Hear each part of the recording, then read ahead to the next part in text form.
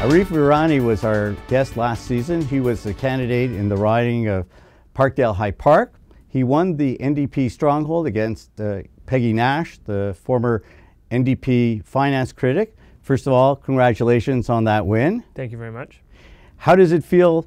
It feels terrific. I mean, it's very satisfying. It's rewarding. It's exhilarating. It's a little bit surreal, even though it's about 8 days old now. It's a number of things. A lot of emotions sort of going through my head, and sort of the family's excited. My extended family's very excited, and people in the riding are excited as well.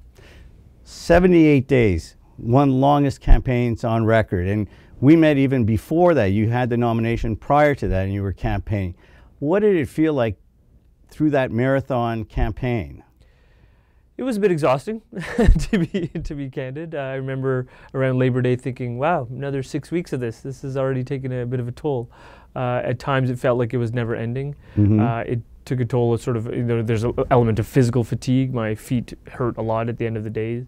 How many shoes did you go through? I went through about a couple of pairs, but I tried to constantly replace my New Balance running shoes, and I'm not trying to plug New Balance, but they were phenomenal shoes, and I kept going back to them. I tried fancy dress shoes, I tried fancy walking shoes, but at the end of the day, these sort of marathon type running shoes were my go-to, and they were terrific for me. And it was, there was this definitely a physical toll, and as well as sort of needing to be mentally engaged from 9 a.m. till 9 p.m. every single night. You wanted downtime. I struggled with not being able to catch up with enough of the Blue Jays games, watching the 30-minute versions instead of the full versions. So there were some challenges, obviously, but it proved to be, the long campaign, I think, proved to be helpful, both locally and I think nationally. And I say that insofar as, again, taking on a well-known challenger, a well-known incumbent as a first-time challenger. People got 7-8 days to get to know me, whether that was at events or at the doors. And I think people also had 7-8 days to get to know Justin Trudeau. I knew him from the past, as I mentioned to you in our last interview. I knew what he was capable of. I knew him as a person who was very conversant on the issues and had great leadership skills and great judgment, but I think Canadians needed to see that for themselves, and I think over 78 days they clearly did, particularly in the last 3 weeks of the campaign. Now, somebody told me that you knocked on virtually every door in your riding, something well over 80% of the doors. I think that's right. I mean, it was necessary. I think, again, as somebody who is a challenger, I think that's what you need to do. I, again, benefited from having been nominated last November, so I started knocking on doors in late January. But I think people appreciated that, because by the end they started to say, well, I met you 2 or 3 times now, and at the subway stop or at the farmer's market, you came to my door. So I think they at least appreciated that sort of tenacity. So Prime Minister-elect Trudeau was the next day at subway stations in his riding and meeting people without a huge entourage and just saying thank you, similar to what you're saying that you did in your riding. And I think that's a testament to the man himself. I mean, it's quite incredible. I was getting fatigued traveling an 8 square kilometer riding called Parkdale Highpark. This man was traveling coast to coast to coast around the country, being apart from Sophie and his 3 kids. And the very next day, he's at a subway station in downtown Montreal. Like it's just tremendous in terms of his commitment, his level of engagement. And we take our cues from that, right? I always try and take good cues from people at any elected level in terms of what has worked for them and what is a successful sort of recipe. And people had told me be out there regularly, and when I saw Justin Trudeau the next day doing it, I thought, well, I know what I'm doing this Saturday, and taking my kids in tow is a way of sort of getting them actively involved, because they certainly miss their dad. So, understandably. Now, the riding itself is being held by Peggy Nash, who is considered, like I said at the top, a heavyweight in the NDP. She's former party president. She held the finance critic role, and she's been successful over the years. Now, taking her on, a lot of people were not sure if this was the best riding to choose from. Yeah, and I think that's interesting because on a couple of fronts. One is that, first of all, I have a ton of respect for Peggy Nash. I have a ton of respect for anyone who's committed to serve and to serve successfully. She dedicated 6 of the last 9 years serving as the Member of Parliament for that riding. But I also appreciate that, the riding had been won twice and lost twice by Ms. Nash, right? Right. So it went Liberal NDP in each of the last 4 elections, so 04, 06, 08, and 2011. So that metronome has proven consistent once again. It's flipped once again. I hope to ensure that, that's more of a longevity to the current run. happen. But in terms of sort of taking on Ms. Nash, sure, it was definitely daunting. There's no doubt it was daunting. But I tend to see things as the glass is half full. I looked at the historic track record. I know about what I'm capable of as, in terms of my litigation practice for the last 14 years, in terms of my own sort of work ethic. And I knew how people were responding to me, and they responded at that nomination. We had 1,630 people vote at a nomination meeting in a downtown Toronto riding, which was almost unheard of in Liberal Party circles. So you could sense that there was both an interest in politics, but also an interest in the Liberal Party's fortunes in Parkdale High Park, and I used that as good momentum and carried that forward into the election campaign. And was it daunting? Sure. Or were there times when I thought it wouldn't go so well? Definitely. I mean, that's the ebb and flow of any campaign. But I remained optimistic in terms of also sort of my social justice orientation and what I brought to the table. So when people learned about, me being a refugee, when they learned about me being a war crimes prosecutor, when they learned about constitutional law and human rights law as a background, when they learned about me being a father of a young family, being an active community volunteer, that all had good traction at the door. So unless people were bold-faced lying to me, which as it turns out they weren't, there was a sense of, there is some traction and some resonance for both what I'm bringing to the table and also what the party is bringing to the table in terms of policies. And as more of those got revealed, it became more and more of a sort of a steady momentum that was building.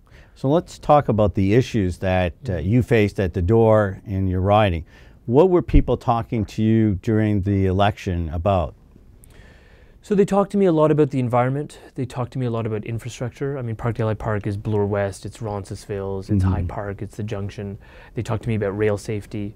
But overarching concerns were the environment and how Canada had really lost its way on a very critical file for both my constituents, but also for the nation, and also about just basic infrastructure, how people were just anxious and stressed about their commuting times, the amount of time they were being spending time stuck in traffic, and also about how they didn't appreciate how they didn't understand why Stephen Harper wasn't appreciating the detrimental economic impact that was having, right? For an ostensible economic manager to not realize how our GDP was being depleted by people literally being stuck in traffic. They found that puzzling, and they just wanted infrastructure to be built, particularly in terms of transit, that would actually get people or goods to market faster, or people to work faster, or people to school faster. So talking about the NDP, in the last election, we saw something called Layton mania. In the last weeks of the campaign, Jack Layton's campaign caught on fire, huge crowds, a real sense of momentum, and as a result, they had a huge win, not a government, but they became the official opposition, and the rest is history with regard to Mr. Layton, unfortunately. This year we're seeing with Justin Trudeau a resurrection, I guess, of Trudeau Mania 2. With when did you sense things were kind of changing, the dynamics were changing? I understand that Mr. Trudeau came into your riding in the last week of the campaign.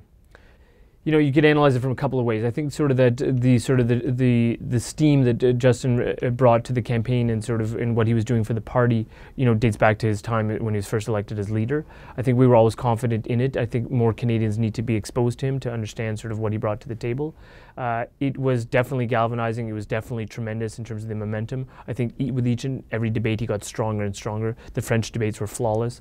I think, and that actually brought back a lot of nostalgia for me, because Justin, Mr. Trudeau and I know each other from the McGill Debating Union 24 years ago. And I remember very clearly that his aptitude and his skills at debating in French were far and above all of the rest of us. There were many Anglophones at McGill, for example. So I found that kind of comforting and a bit nostalgic. But in terms of sort of like a palpable shift, it was almost around sort of 3 weeks left, 2.5 weeks left. I was spending time in parts of the riding that hitherto had not been sort of strong Liberal polling areas. We had sort of different areas where we knew we would do better than not. But places like Parkdale and the Junction, people were stopping me in the street. They were talking to me about both myself as an individual, but also about Justin Trudeau by name. There were high fives exchanged. People were calling out his name, smiling. That excitement started to sort of take hold.